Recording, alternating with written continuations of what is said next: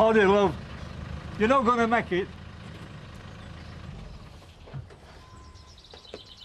Brilliant. Now what am I supposed to do? I've got a stack of visits to make. I could lend you Betty's bike. Oh, I don't think so. It's got a basket on it. I want to ask what's the problem.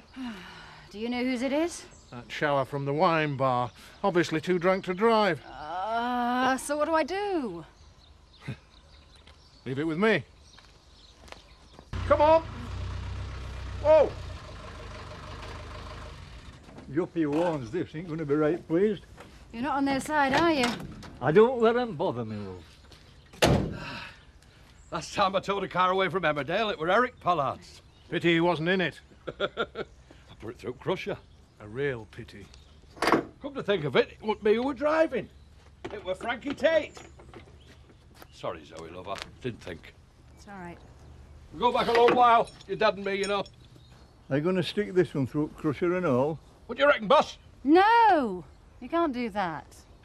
I suppose not. Just drop it on the Connelton Road. They might think twice next time. Probably so plastered they can't remember where they left it.